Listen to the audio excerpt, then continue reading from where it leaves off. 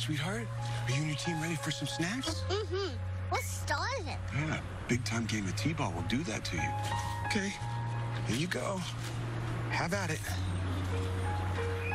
These aren't snacks, Daddy. They're too healthy.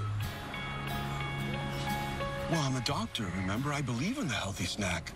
My team is gonna hate me. Oh, well, we don't want that. I hope it's okay. I brought Aiden's cupcakes for your team snack. Thank you, Aunt Elizabeth. Yes, thank you, Aunt Elizabeth. You saved my life.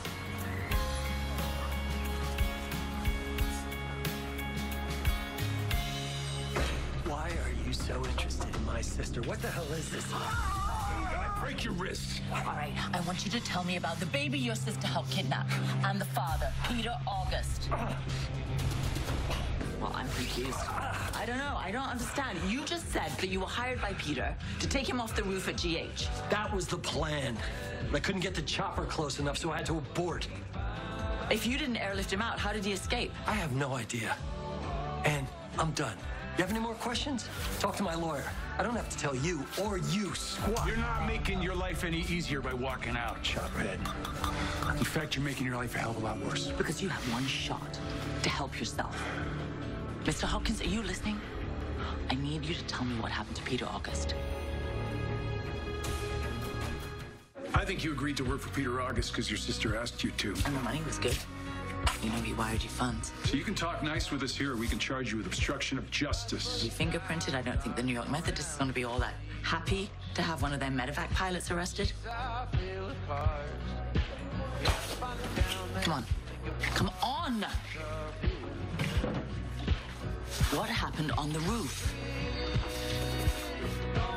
I couldn't land. The hospital wouldn't give me clearance. So how did Peter escape? All I know is that August told me he'd be alone on the hospital roof, but he wasn't. My cousin Aiden made cupcakes. You just made my daughter's day. Oh, well, I'm happy to help. Aiden actually made them for his little league team, so I set some aside. Because I remember you saying that you're responsible for the team snack. Mm-hmm. And you figured I'd bring something like orange slices and carrot sticks. Hey, something like that. Well, thank you for saving me from a week of my daughter not speaking to me. Too bad our other problem isn't easily solved. You can't stop thinking about it, can you? I'm funny that way when I kill someone and hide them in the hospital freezer. Well, you didn't do it alone, Finn. I wish to God I had.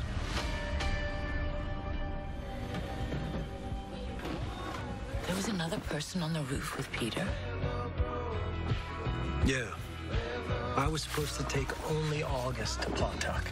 This other person could have implicated me in August's escape, so I was relieved when GH wouldn't give me the clearance to land. Can you describe this other person that was on the roof?